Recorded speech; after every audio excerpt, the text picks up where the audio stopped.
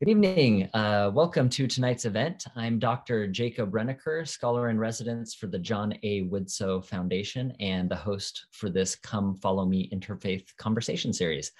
One of the primary goals of the Widtsoe Foundation is to inspire members of the Church of Jesus Christ of Latter-day Saints to engage in meaningful interfaith dialogue and community outreach in order to strengthen our local communities around the world. So for our conversation this evening, we're going to talk about the Passover from a Jewish perspective. We invite each of you watching at home or wherever you may be to join in the conversation by asking us your questions at any time during this event using the Q&A feature at the bottom of your screen.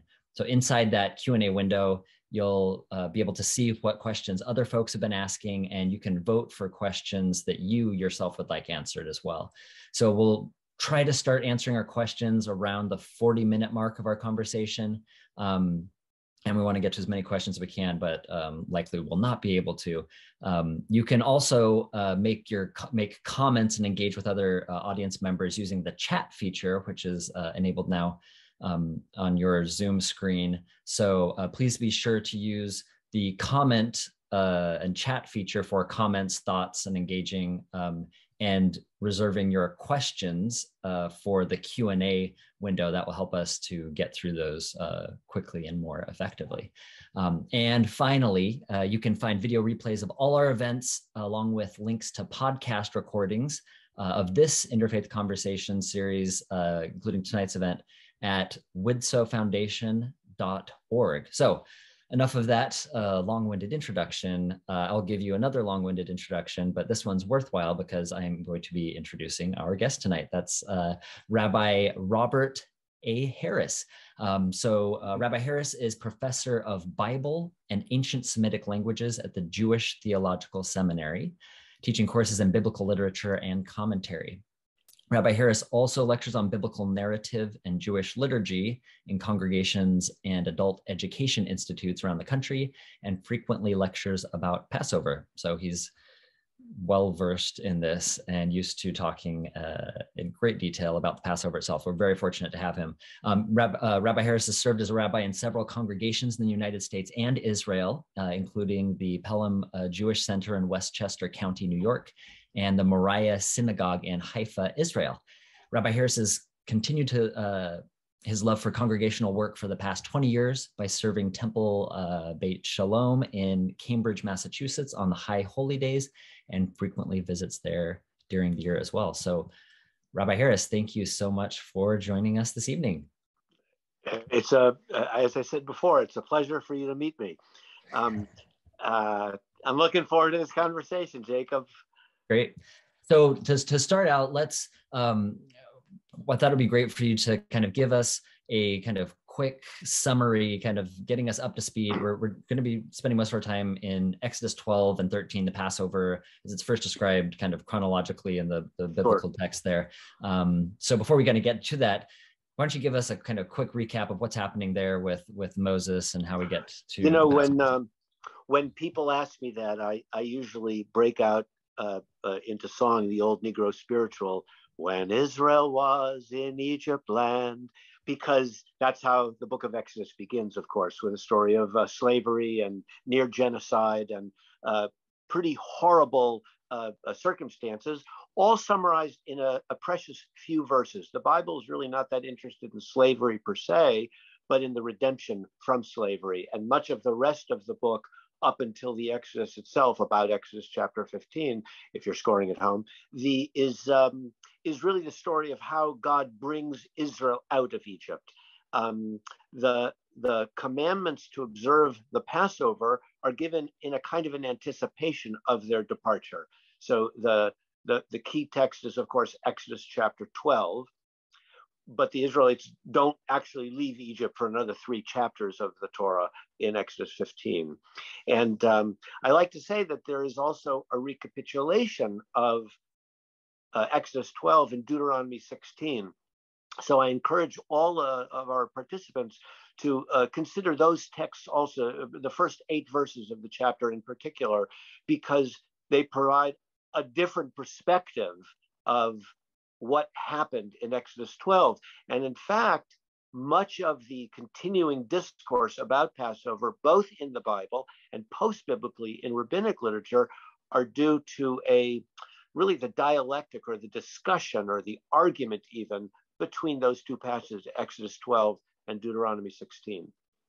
Okay, great. So yeah, why don't you kind of outline some of what those Sure. differences are? I think the audience in particular, so the Church of Jesus Christ of Latter-day Saints members across the world are going to be talking about this in the next and studying about this themselves, but focusing on Exodus 12, 13, got to say 8 before that. So that kind of block there leading up to their exit.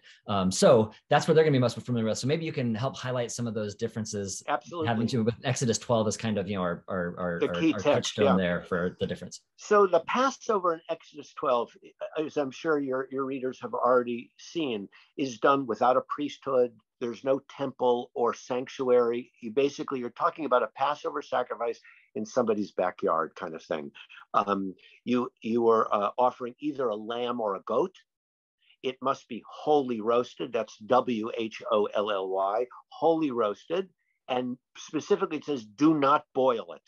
And that commandment is already indicating to you that Exodus 12 does not see this as a temple sacrifice, because temple sacrifice meat was boiled, in fact. So when you get to Deuteronomy, they're talking about, it's a different Hebrew verb, uvishaltai, you shall boil it, right? Moreover, whereas it's in Exodus 12, it's in your home with your family. In Deuteronomy 16, it is in the temple. It's even a different time of the month. In Exodus chapter 12, you're specifically commanded to get that goat or that lamb and slaughter it at twilight on the 14th of the month as you move into the 15th. And in Deuteronomy 16, it says b'chodesh, which there means not the month of, but the new moon of. So it's 2 weeks earlier in the month.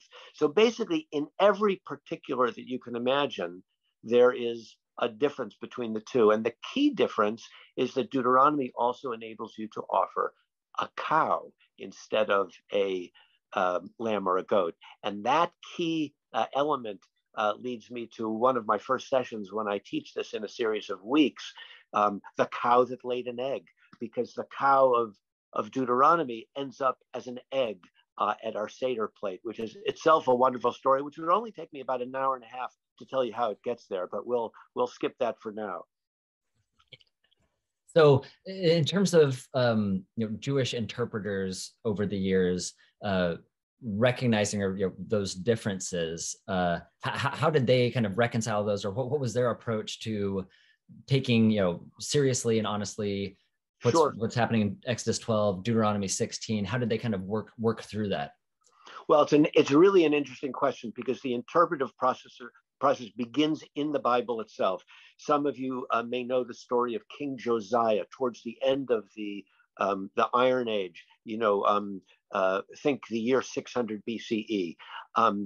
He finding a scroll of the Torah in the temple during a repair, which basically is Deuteronomy, celebrates the Passover according to Deuteronomy, not really so much according to Exodus 12. By the time you get to the very end of Hebrew scriptures, 2 Chronicles, and if you're looking for a really good read, the book of Chronicles is probably not where you're headed. But at any rate, in 2 Chronicles, either 34 or 35, they offer the first reconciliation clearly between those two texts, because they say, in Exodus 12, we're talking about a lamb or a goat. That must be the Passover offering. There must be a second offering, and that's the cow. That one's boiled, just like all the other temple sacrifices were boiled.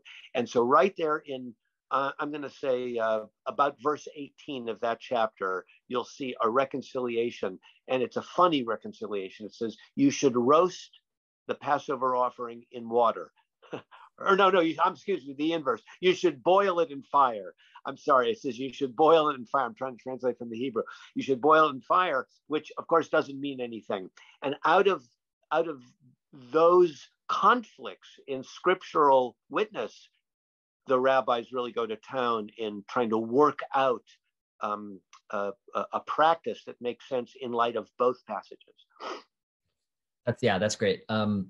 So do you have examples that kind of come to mind about the kind of debate or discussion about how to reconcile those, after the fact, right? Outside of the Bible, right? As Jewish, community is having to deal with this text in changing times. How are they reconciling that? So between the first century and the second century, put differently in terms of Christian tradition, from the life of Jesus in the first century until the foundation of the church in the second century, when all that is going on, the rabbis are also kind of trying to reorganize things. And it doesn't happen on like a Tuesday in the month of February in the year 71 or 116. It takes a long time for these kinds of things to get set in place. The text that embodies most of those early conversations and evolutions is called the Mishnah. The Mishnah is published in the 3rd century or thereabouts. So again, a Christian analogy might be a little bit later, the Nicene Creed, where people are trying to decide really what is, I almost said kosher Christianity, Orthodox Christianity, as opposed to heretical trends in early Christianity. So the rabbis in the Mishnah recognize these changes that have evolved in the Bible itself, because the Bible goes on for, at least 500, 600, 700 years on this story between the Exodus and the time of the destruction of the first temple. They've got to figure out how to deal with this, because they're trying to create a ceremony or a ritual that will make sense to post-temple Judaism, right? So what you and I had this conversation a few weeks ago, in the first century, while the temple is still standing, rabbis are still arguing about that Passover sacrifice, the sacrificing the goat, the adding of the cow in the temple, and having that Paschal meal in the sacred precincts in Jerusalem. Jesus is alive during all that, right? Post-temple destruction, there's no more sacrifice, right? We don't have that anymore. So what they do is essentially building on a Roman or a Greco-Roman custom, which we'll talk about later, called the symposium. They're going to create a sacred meal at which these various rituals and texts could be discussed. And instead of focusing on the temple sacrifice, which is no longer in existence, they start focusing on the narrative. And that's why the Seder that Jews have in post-destructive times, all down to this very day, is rooted in how do you tell a story? How do you sing around a story? How do you argue about the meaning of a story? How do you teach it to young people and at the same time have a discourse that makes sense to older people? And that ritual we call the Seder. That's great. So all that really happens, the first time you see it is in the Mishnah, 3rd century. So between, I don't know, you want to call the year 0 and the 3rd century is hundreds of years already before we really see it kind of, I would say, set in stone, but it's probably more like in parchment. Right. So so I want to kind of step back for a minute. Sure. On the the reconciling differences, or right, the Bible itself, with Chronicles kind of trying to reconcile Deuteronomy and Exodus, and then kind of after that, the other interpreters, preservers of the tradition, having to recognize all of those different approaches, different words about and instructions about the text itself, and the ritual, right? How you're supposed to observe that. So in Christian tradition, largely speaking, and in the tradition of the Church of Jesus Christ of Latter-day Saints, sometimes there's a tendency to see the Bible or Scripture as kind of comprehensive monolithic whole that God kind of downloaded into prophetic writers, whatever, and they just or that it just was kind of divine fax machine and just kind of came out, and it was all there just courtesy of God. But so once people recognize that there are differences between some of these different books within a collection of Scripture, some people struggle with that themselves, right? So they still do. Yeah, right. No, absolutely. So within the Jewish community, I'd love to hear a bit about the Jewish community's historical approaches, and even the tradition of approach to scriptures within the collection, the canon of Scripture, how do people in the Jewish community typically approach these clear differences in the text itself? It's a great question. I should probably pull a book off my shelves and hold it up the screen, but I won't run to do that. If you look at a typical rabbinic Bible, and maybe Jacob, afterwards we can post a photograph, the Hebrew text is placed in the middle, and surrounding the text are commentaries. And people think, well, there all those Jewish rabbis are interpreting the text, they must be saying the same thing. But you read the commentaries, and they're vociferously arguing throughout the Middle Ages and into modernity about the meaning of the text. So just to take your example, one particular commentator, Moshe ben Nachman in the 14th century Christian Spain, he said Moses functioned like a copyist. He merely copied the primordial Torah that God had disclosed to him, and there was no creative function whatsoever. Yet an earlier rabbi, very prominent also, opposite this fellow on the page, is saying, no. Moses was a prophet of God. He, of course, accurately recorded the words of God, but the book, Moses wrote the book. He wrote it right there. And, when the Israelites were in Egypt, he wrote it scroll by scroll during the 40 years of the wandering. So you couldn't have had a more dramatic difference than the role of what does it mean to be a prophet and to record God's words. One is very passive and one is very creative. So if that's true about the Torah as a whole, it is certainly true about the Exodus tradition and the Seder. So to get to your specific point, the kinds of questions that we are debating now that are first embodied between Exodus 12 and Deuteronomy 16 are right there in the 10th chapter of the Mishnah on Passover, where they're basically creating what we call the Seder, which again is not a biblical meal. That's the Paschal slaughter, right? But once they stop doing that, they create the Seder post-destruction. There are two Mishnayot, two Mishnahs that argue one with the other. If you're looking it up later, it's 10:4 versus 10:5. We can all remember 10:4, can't we? Roger. So the one Mishnah basically says, no, we have to think specifically about the Passover offering and how it was done and try to somehow recreate that in our own table.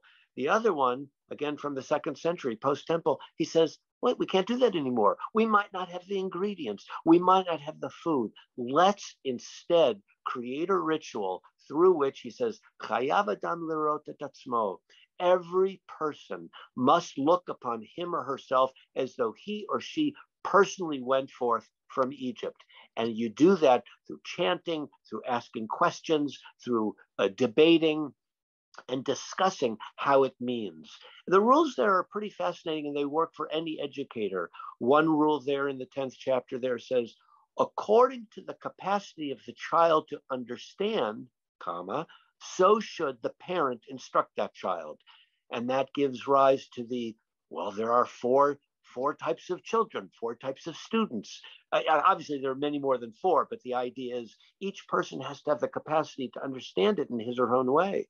Or they'll say, well, Passover night, you got to tell the story of Passover. Okay, but where do I begin the story? One guy says, well, begin it in Exodus chapter 1.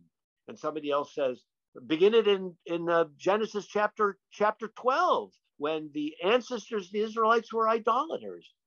And somebody else says, wait a minute, it's only one night. We're going to read all those chapters? We'll never finish. Look at Deuteronomy chapter 26. Let's look at these 3 or 4 verses. If you can look it up, it's Deuteronomy 26 verses 5 through 7. Look up these 3 verses and just chat about those 3 verses. That would be enough, right? So there's all sorts of answers, and they all work themselves into the Passover Seder. That's really interesting. So it's kind of putting the emphasis on kind of the individual as experiencing this. This is kind of recapitulating. Yes, it's a reenactment. Sort of way personally what happened there scripturally. And by the way, it's true of every person that sits at a Seder. So we try to invite our Christian neighbors. We invite neighbors who are Jewish but don't think the way we do. We want a lively debate at at the table. But whatever the debate is, each person at that table must feel as though he or she has, by the end, experienced some of that redemption. That's great. I like that idea. I think that's beautiful, right? That's kind of experiential, kind of engagement with scriptures. Yeah, right. And the fact that there's a discussion, debate, not just discussion. I think there's certainly in certain cultures an emphasis on kind of harmony, unity, right, and shying away from debate, disagreement, and so yes, so but this is God. See, God loves discordant harmony, 12-tone harmony. That's the only way I can think of it, because if God, you open up the page of the Talmud, any page of the Talmud, which is the core rabbinic text, there's arguments about everything on every page, right? And the general rabbinic rule is Elu ve'elu divrei Elohim chayim. Both these and those are the words of the living God, right? All I've just been pointing out is that those differences exist in Scripture itself. So if Deuteronomy is duking it out against Exodus, and Second Kings 22 or 23 has a different idea about the Exodus than they did, and then it's reinterpreted in Chronicles, I gotta think that God loves discordant harmony, and how much the more so when you have the Church of Jesus Christ of Latter-day Saints, and you're disagreeing maybe with a lot of particulars, let's say with the Catholic Church, let alone with Buddhists, Muslims, Hindus, or the Jews also. If God's own great self, can't see the entirety of his world, which we see as a cacophony, as something beautiful, then I would have to change my imagination of what God means. God must love the disagreement and somehow take divine pleasure in that. That's I really like that approach. I think that kind of short circuits the question, but which was right? So if the question, so is it Exodus 12, or is it Deuteronomy 16, or is it Second Chronicles, or was it Rabbi so? So I think there's in certain cultures, religious, cultural, a really need for clarity, right, and a definitive answer of right or wrong or which. And so this is I think a refreshing, interesting way of approaching that question when you do have disagreements, not just within the scriptural text itself, but sometimes in individuals, how they are interpreting it, kind of filtering it themselves and what it means to them to have these people in a room talking about the same event essentially, but not having the same experience, not having the same interpretation or even ethical framework for how to make sense of what's happening there, but that there can still be beauty in that, or something positive, something meaningful can be generated in that sort of discussion, and not just recognizing that there is a victor. Somebody's won the conversation, or this person was right in that one. So that's a kind of a different approach.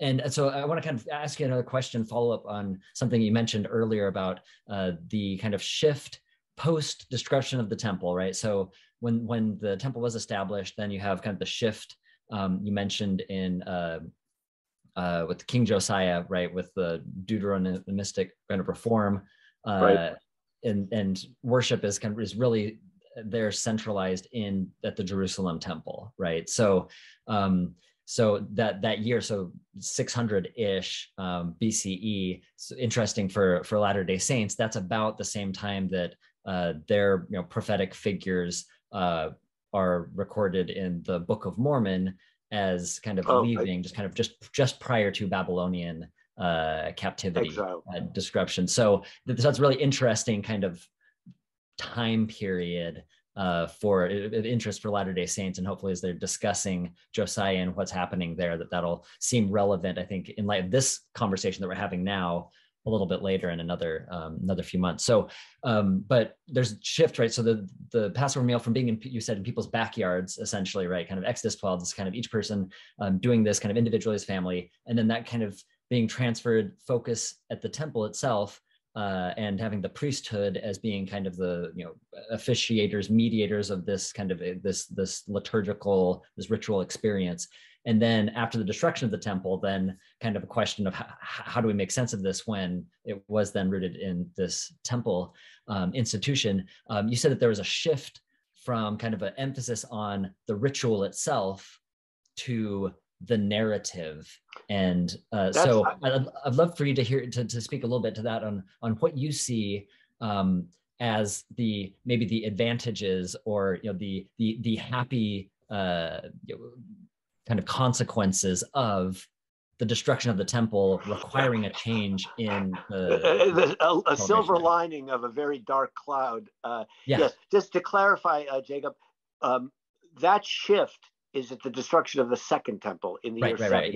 Yeah. Yep, exactly. So that we don't actually understand that much about what happened during the Babylonian exile. We know things that happened at the end of it, but not so much about the inner workings, let's say, of the Passover festival in the 400 or the 300. But we do see it later on, again, as the Roman period, it has its own impact on Judah, on the Jews in the land of Israel.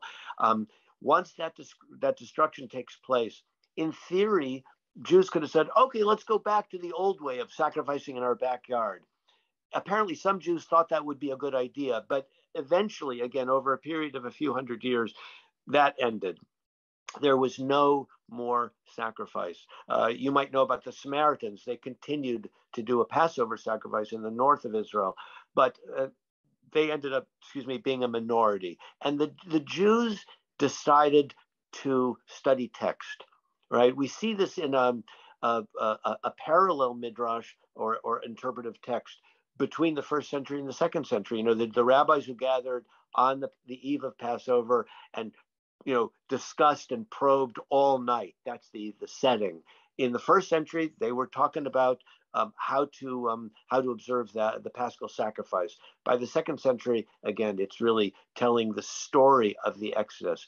So stories are powerful things. So to answer your question, when we create rituals or we create experiences, think, for example, of a child and her caregiver before bedtime, right? How many of us as parents read to our children, or how many remember being read to?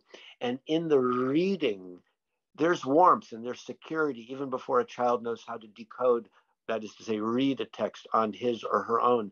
There's a trust, and there's and then again, if what happens in your family was anything like what happened in my family, sometimes the kids then get involved in it. They ask questions. I mean, transfer that to a completely secular ritual. For years, my wife and my daughters and I would we let our kids watch one show a day when they were little, and they always chose to look at Full House. It was a half an hour rerun at 5:30, 6 o'clock, where the four of us would sit down to eat. And we talked about Full House, and we talked about the problems that were going on, and the kids volunteered their own thing and who they liked. And it was an event, so that when Danny Tanner died tragically a few months ago, right? My daughters and their family, and we all kind of relived it. It was powerful memory. So how much the more so if the memory was Avadim hayinu leFaro b'Mitzrayim. We were slaves to Pharaoh in Egypt. Now, it's not, as part of the Seder, it's not they were slaves, or those ancient Israelites, they were slaves. It is drummed into you. We were slaves. And were God not to have freed our ancestors, then we and our children and our children's children would still be slaves. That's the narrative that we recount on the eve of Passover at the Seder. That's a powerful thing, right? And we chant it and we sing it, and we're frankly a little bit afraid of it, right? Oh my God, we just by that much, we could also be slaves. And then it surely sensitizes you to anybody in the world that you live in who's downtrodden, right? oh my gosh, whether it's people who are suffering in this country or a foreign country, that our hearts go out to them because we know what it was like. We have this institutional memory that's been drummed into us every year. By the way, every day, but every year we were slaves to Pharaoh in Egypt.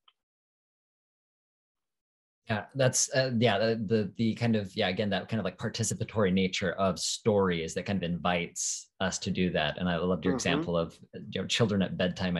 My son is celebrating his second birthday today right now. Oh, so wonderful. I'm being negligent as a parent and ignoring him on his birthday. But just kind of thinking about the through. There's always before bed, a story and a song, right? And so there's kind of like, and it's like he knows that and it's comfortable and is engaging with that and is picking the song and that sort of thing. So seeing that framework kind of repeated in a religiously significant way, I think that's something that is powerful and can help shape not just. By the way, I think Jacob, if I can interject, the ritual of reading scriptures to a community, which both Jews and Christians do, and Muslims too, as far as I know, the ritual is a kind of a reenactment of that moment, because whoever is up there on the dais reading is in a sense representing God, the ultimate parent, right? And we in the congregation who are hearing scripture chanted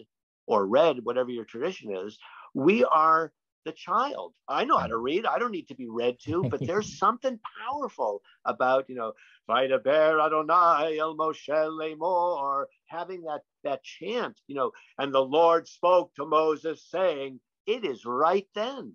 It's like God, you're on Mount Sinai once again, hearing the scriptures read from the mouth of God through the hand of, agency of Moses. I think that reenactment works in so many ways. That's great. And I think the closest analog in Latter-day Saint practice is Latter-day Saint temple ceremonies, where there's a kind of, liturgical, religious, ritual, kind of recapitulating the creation of the world, Garden of Eden. So it's kind of, rather than the Exodus as kind of the founding narrative, it's providing this where, members of the church who are participating are becoming, they kind of stepping into that. Again, like you're saying, like we were slaves in Israel. We are Adam, we are Eve, and kind of trying to inhabit that scriptural story rather than just kind of, examine it objectively from the outside. So that there's something that really is within the Latter-day Saint tradition that is transformative and powerful, that people find meaningful and life-giving in their lives. So I think that's a really interesting kind of commonality between our two traditions. And now it's funny though, when you think about it, I often say this to my introductory Bible students. I'll ask them, what did God do in the Bible? Right? And very often, the very first thing they'll say is, God created the world, or God created the universe, right? And I said, okay, and what else? And the other students, the next favorite answer is that God gave us the Torah, Mount Sinai, right? And I said, it's very interesting. And then if you look at the 24 books of the Hebrew Bible, I'll say to them, outside of Genesis chapter 1, creation is a rather minor theme for Jews. I'm just talking about it. It's mentioned hardly at all. Giving the Torah, sometimes it's even skipped. I mentioned earlier the focus on Deuteronomy 26 as a vehicle through which to tell the Passover story. It ain't there. It's skipped over. They go right from the Exodus into the land of Israel, no giving of the Torah. And then I say, drum roll moment, what is the real theme of the Hebrew Bible mentioned hundreds and hundreds of times? The Exodus. The Exodus, in terms of the Hebrew scriptures, is by far and away the dominant element or theme of what God did on behalf of God's people. That's great. Again, that story, the power you're saying, the power of stories to, make us talk about it, right? To think about it, to live it in some way. Even when Amos is castigating the northern Israelites in the 8th century BCE of their terrible sins, Amos chapter 3, I'm speaking to the whole family that I brought out of the land of Egypt. He's digging it in, right? I did this for you, right? Yeah. I brought you out of the land of Egypt. It's hundreds and hundreds of times. It's an amazing kind of, That's great. That's great. No, I really like that. So kind of weaving that back, and I think this is related, right? This idea of stories, discussion of stories in a setting where that sort of discussion can, questions, responses, disagreements can take place within a religious, ritual setting. You mentioned that the, post temple, after the destruction of the second temple in the first century, or second century, where you have Greco-Roman elements of this symposium. So maybe you can speak a bit to that, how that gets woven in there, sure, and how that impacts, what ends up being today the Jewish Seder. Sure. So so basically, the premise is the rabbis say, "Who is wise? He who can learn from every human being." Right. So the enemies of the Jewish people in the first century were the Romans. Right?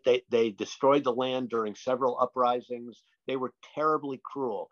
And yet the rabbis saw in this Greco-Roman custom of, think of a book club. I'm going to get together, invite my friends into my house. Jacob, I'm going to ask you to prepare the hors d'oeuvres. Kara's there in the background saying, I want you to serve, the dessert. I know you make I want you all come together and we're going to talk about this book. We're gonna have a discussion, and I know so and so plays the guitar. I'm gonna have them sing a song about it, right? And blah blah blah. We're gonna have this wonderful experience together, and that is a symposium. Now the rabbis don't buy into it lock, stock, and barrel. They create a Jewish or rabbinic version of that, but they do. They do. I think I'm losing the thread of your question, so forgive me. But they do kind of create a vehicle that had not been known earlier than the second century to express, the religious observance that could no longer be done in the old way. You said something else, and it's popped out of my head right now.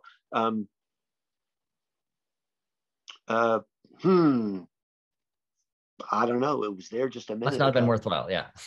Well, no, don't say that. It was very worthwhile, and I wanted to say it.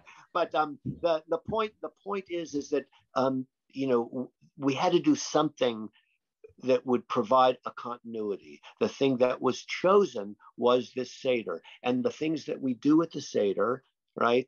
The ways. I know I was going to say again the fact that we all tell stories differently, right? Everybody has a different way of telling a story. Some of us through singing, some of us through discussion, and some of us would start it here and some of us would start it there. The Seder itself doesn't tell the story the way we typically do it in the West, right? How do we tell stories in the West? Once upon a time, they lived happily ever after. We tell a story linearly, right? First this happened, then this happened, then this happened. You can choose to do that at the Seder night, but if you open up a traditional Jewish Haggadah or guide to how do you do your own Seder at home, there's no story like that. There's dipping in and out. There's an interpretation here. There's a song there. There's a poem there. And these are all kind of talking points that ought to be done in an individually different way from household to household. So some of the elements are the same.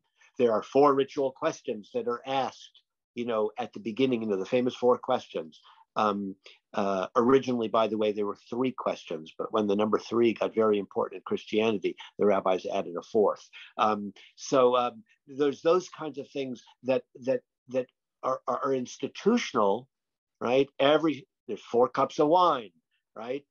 You have to have 4 cups of wine at the Seder, but what do you do during the chanting and the talking and the telling is going to be different from household to household.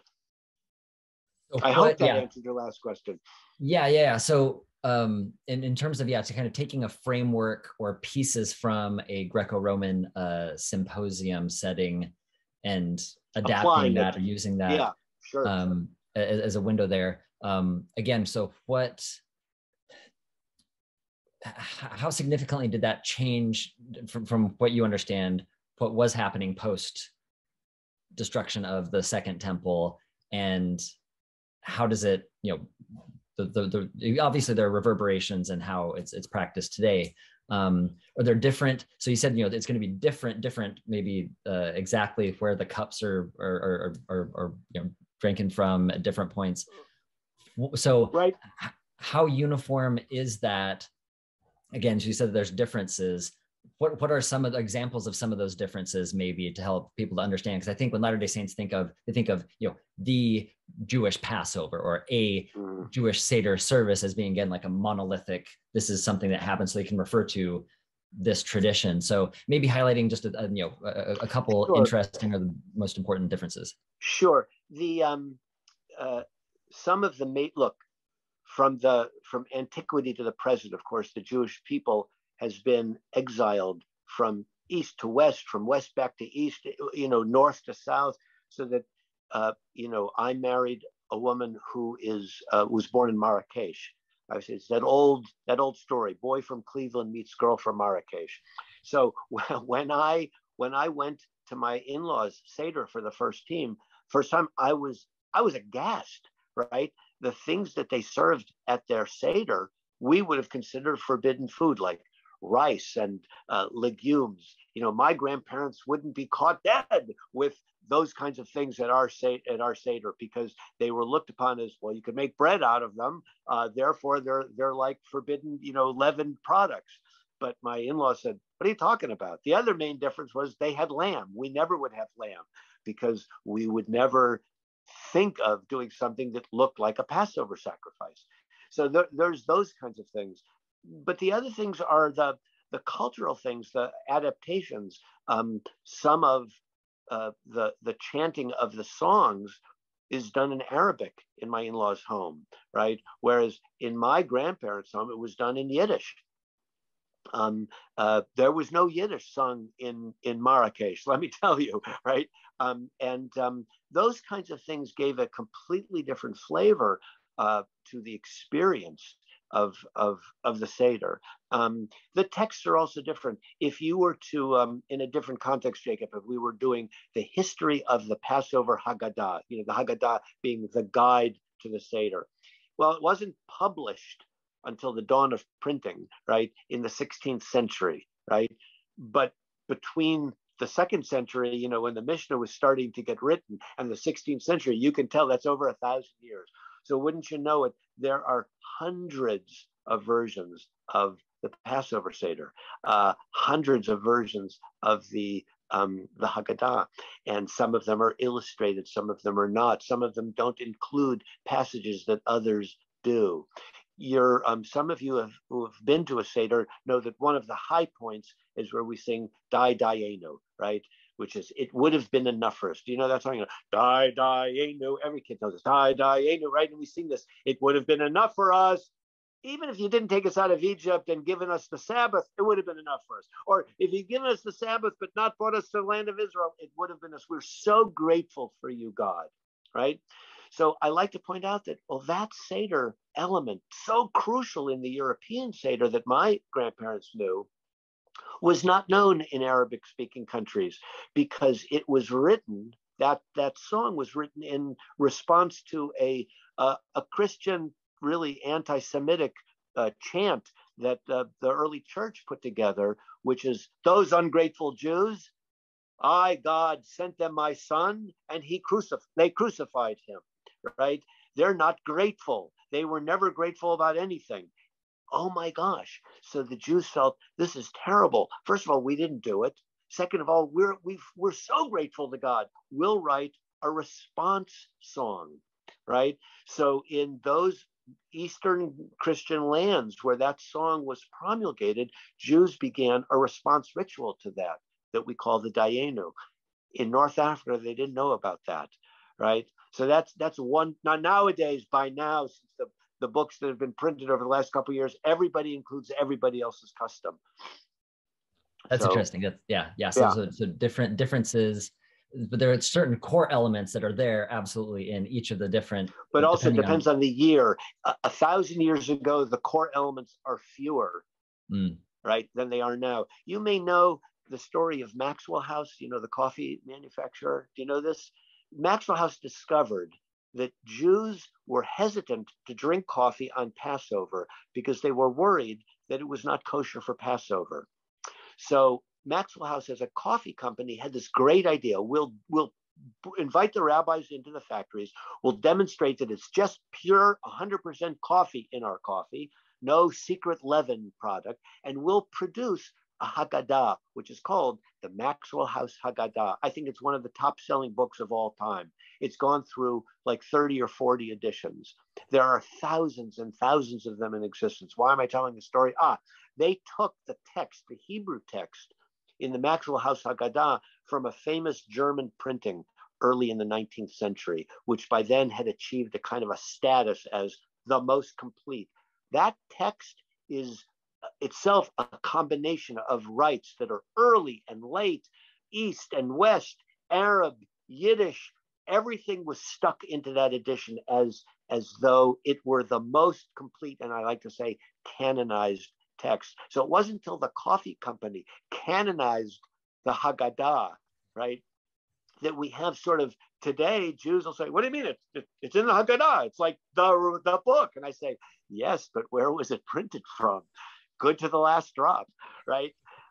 It's a great story. You can look it up. Yeah, that's great.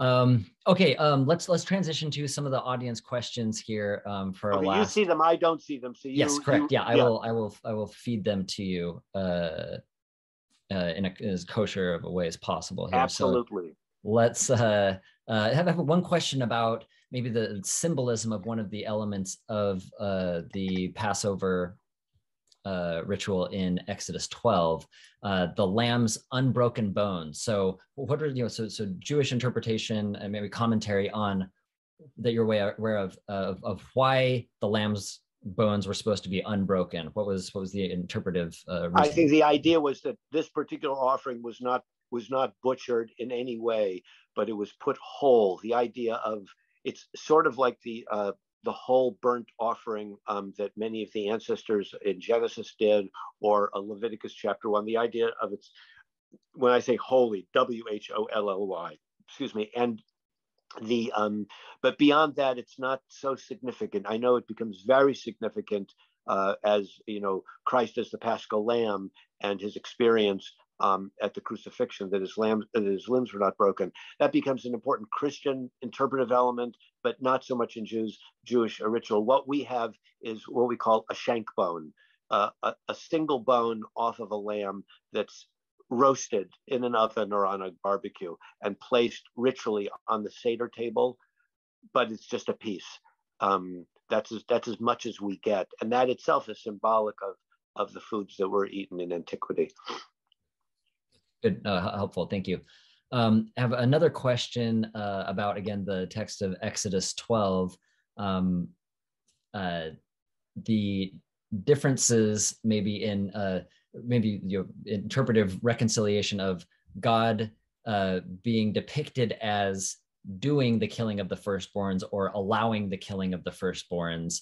And this audience member is pointing to Psalm 78 that suggests that some sort of evil messengers did the killing, whereas Exodus 12 suggests that God is responsible there. So how is the Jewish community or Jewish interpreters, certain Jewish interpreters, how have they dealt with God's killing of the firstborn there? Look, let's first of all be frank. It's a brutal story, right? It's a brutal story. Stories of rescue and redemption, they don't usually happen like in a La La Land. There's unfortunately a lot of death and destruction.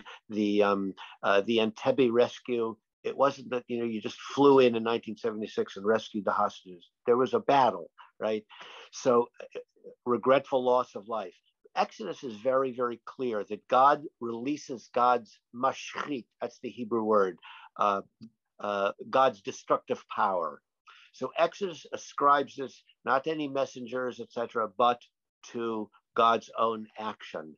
And any of those people who in Egypt had performed the sacrifice were spared, right? So that's the nation of Israel, and also the quote unquote mixed multitude, whoever among the Egyptians had decided they were going to sign on with the Israelites' experience and left together with them, according to the evidence of the Bible. So that in Jewish tradition, almost always a text from the 5 books of Moses will be considered more authoritative than a psalm. That's the short story. being that as it may, you asked for interpretations, and what's sort of humorous is that post Talmudic, that is to say, well into the Middle Ages, you start getting this idea of the angel of death, right? Just about the same time Christians, developed the same kind of idea, the angel of death. We have that image of the fellow with the scythe and everything like that. And the angel of death went through the land of Egypt. So it didn't all happen around midnight all at once. It was as though he visited the homes, again, in a kind of linear fashion. The Bible doesn't depict it that way, but that mattered little in the medieval interpretation. And how do we know this? We see the artwork, right? We see the illustrated Haggadot that depict, right, an angel of death. Or we have some of the most famous Passover songs that we sing at the end of the meal, Chad Gadya, right, which talk about the destruction of the angel of death. And who beats the angel of death? God, at the end of it, through redemption and resurrection. But so that there does become probably a hint of not just Psalm 78, but all sorts of cultural influences that make people think of an angel doing the destructive act and not God.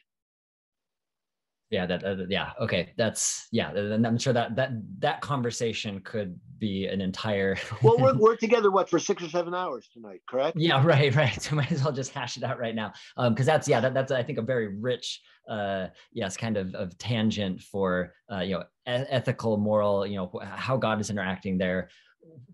Oh yeah. To what degree is God involved in this, pain, suffering, and slaughter, right? So again, being this brutal slaughter of innocents, right? These in many cases, right, children, not just adults, children, that sort of thing. So we'll have to save that conversation for another day. Looking at a few more questions here.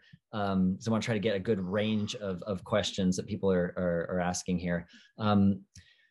One of them is about so a couple of these. One of these is, how do you? So I think maybe your feelings and maybe feelings of people people in the Jewish community that you interact with. How do you feel about Christian groups, performing Seder services themselves, who are not part of the Jewish community? It's first of all, one of the great things about America is we don't have a government that tells us how we should observe our religion, right? So that Christian groups or anybody else wants to appropriate, customs and traditions of other groups, that is their right to do it. And far be it from me to say they should or they should not. Because if they find it religiously moving, as an American, I have to celebrate it. Sometimes I'm concerned that in the effort of America to feel commonality, we don't celebrate differences as much as perhaps we ought to. So, I don't think there today can be a Jewish Christianity or Christian Judaism or Christian Hebraism in the sense of an actual practicing religion. Maybe 2,000 years ago, things could have worked out differently, but they didn't. So we've had basically a buildup of 2,000 years of differentiation. And to be frank, most of the differentiation was done by Christians against Jews, right? Because Christians as an institution demonized Jews and persecuted Jews. The Jewish community of Northern Europe was destroyed by the Church, of Spain was destroyed by the Inquisition. So, and obviously this goes through, to the acquiescence of perfectly good religious Christians during the World War II, during the Shoah, or the destruction of European Jewry.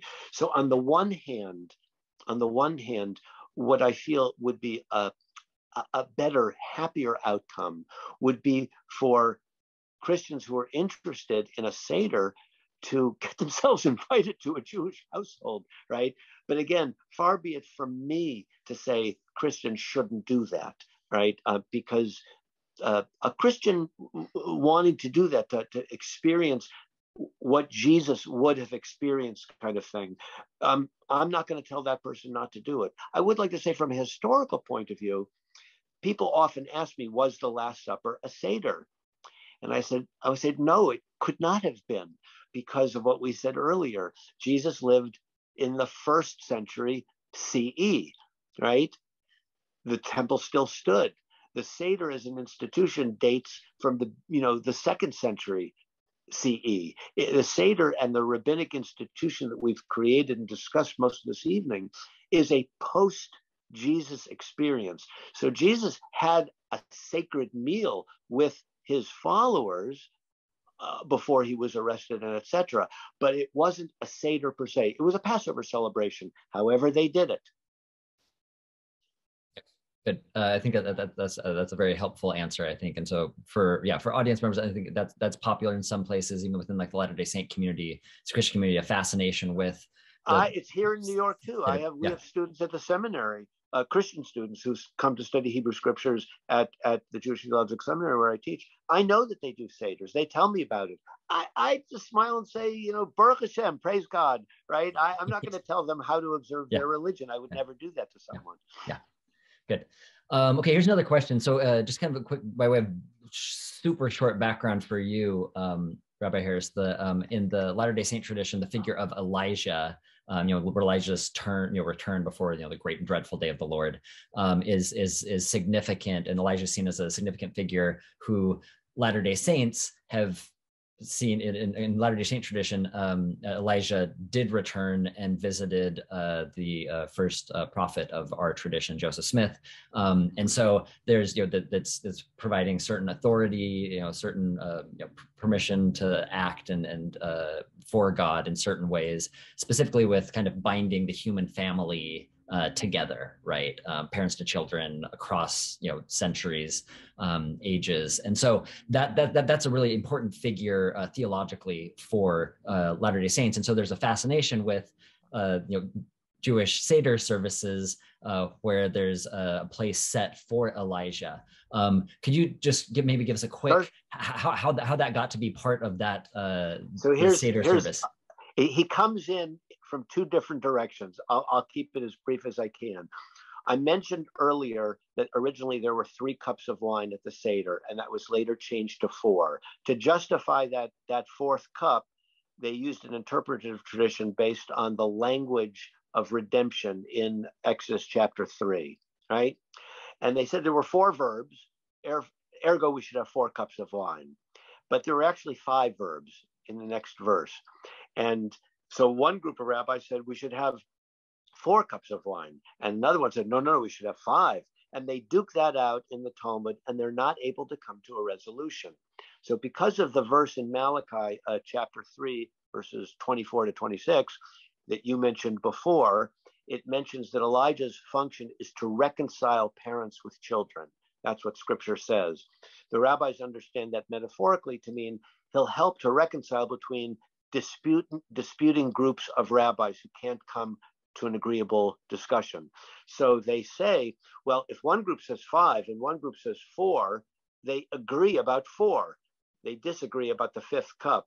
So the resolution was drink 4, pour 5, leave it on the table. And when Elijah comes to before the Messiah comes to help us reconcile between disputant religious groups of rabbis, we'll know whether or not we should drink that 5th cup. That's how it becomes known as Elijah's cup. Now, in fact, there's another more popular reason why Elijah is there. Elijah is evoked in Jewish ritual primarily in 3 times of great danger. And since he was supposed to be the harbinger of the Messiah, note that in Christian tradition, the book of Malachi comes right before the book of Matthew, right? So that Elijah becomes a John the Baptist-like figure to the Messiah as John was to Jesus, right? But he's not there in our tradition. He's stuck back in the books of the prophets. So what was he doing for us since then? And the popular answer, not justified by a text, was that he protects us. So at 3 very precious and dangerous moments, we evoke Elijah. One of those is at the Brit Milah, the circumcision of a child. Child is 8th day, he's circumcised. Oh my gosh, we're inflicting a wound on him. There's blood loss. oh my gosh, we're so worried. We set a place for Elijah, so Elijah will protect the young one. Again, it's just it's a ritual. Another one is on the Sabbath. Well, on the Sabbath, we have our souls, right? We live, but on the Sabbath, since it's a taste of the world to come, we get a second soul, right? And that's why the Sabbath is so beautiful and joyous. But God takes that second soul on Saturday night at the end of the Sabbath. Oh, if God takes a second soul, he's taken it away. Maybe we're going to die. Oh no, we'll evoke Elijah. That's why as we light the first candle at the end of the Sabbath, we evoke Elijah again. So too at the Passover Seder, because the Passover Seder was a time of great danger to the Jewish people, because Easter and Passover often come around, even if they don't happen on the same day, they happen at springtime. And you know the history of Christian understanding of the crucifixion is that the Jews got blamed for that. So it was typically a time of pogroms and attacks on the Jewish community. And it was for that reason we evoke Elijah for protection against Christians who were coming to kill us with false accusations about kidnapping Christian children. And there's some horrific stuff. Last year, I don't know if you got this in your library, there was this just amazing illustrated Passover Haggadah that was done by the church in the Middle Ages, prepared by a monk who knew Hebrew excellently. He wasn't a convert either. He was a Christian Hebraist, and he translated the Hebrew and Aramaic sections of the Seder line by line into Latin. But then, in a really perfidious way, he said, "Here in Latin, it said, here the Jews take the Christian child that they have kidnapped, slaughter him, and drink his blood," as though he's really representing what the Haggadah says. It is horrific, but there it's from the 14th century. I think it's just testimony to what all religions experience at some point or another: hate of the other, hatred of the other. You and I were talking about the way the Mormon church in this country has often been vilified by the majority. People don't understand. There's difference. One unfortunate reaction of people is to hate. So Elijah was evoked at that time to say, protect us. That's great. And I think that's a good way to kind of end our conversation here is this redemption, protection, God kind of infusing something into a community, some sort of benefit.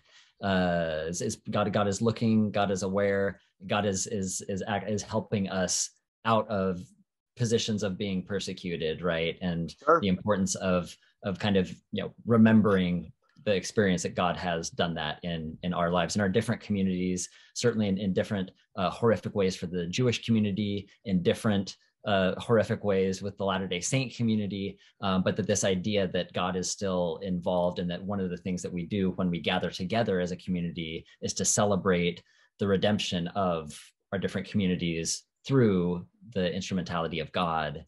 That's beautiful and inspiring. Yeah.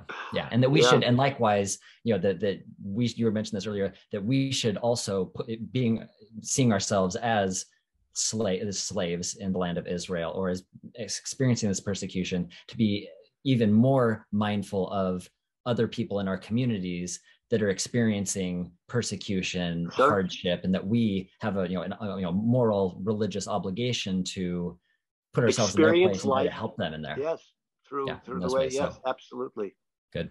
Great. Okay, great. Well, thank you so much, Rabbi Harris, for the time here this evening. I feel like we could keep going for, like you said, 6-7 more hours. Why not? Unfortunately, you are on the East Coast and it's pretty late over there. So thank you for taking the time to discuss this. With pleasure. And let me just close by saying I pray for God's protection of every vulnerable human being, out there, and that God should give us the strength to do God's work in doing the protection. So yes. Let's hope for the best. Great. Yeah. So thank you for those of you who are watching at home. Thank you for joining us for this Come Follow Me Interfaith conversation with Rabbi Harris here. As I mentioned earlier, you can rewatch this entire conversation if you missed something or you want to just kind of bask in Rabbi Harris's personality and or any of his answers, you can do so by visiting widtsoefoundation.org. And as a reminder, the Widtsoe Foundation is a 501c3 nonprofit and is entirely funded by our generous audience members. So if you find what we're doing here, what we discussed tonight, and with this series valuable, please consider making a tax deductible donation at widtsoefoundation.org/donate. And thank you for coming here. Our next conversation is going to be discussing Israel at Sinai and the 10 Commandments. And so we're looking forward to that conversation. Again, thank you, Rabbi Harris, for joining us this evening. My pleasure. I hope everyone has a good evening, day, wherever it is you are. And please be safe. Thank you. Be safe and be healthy.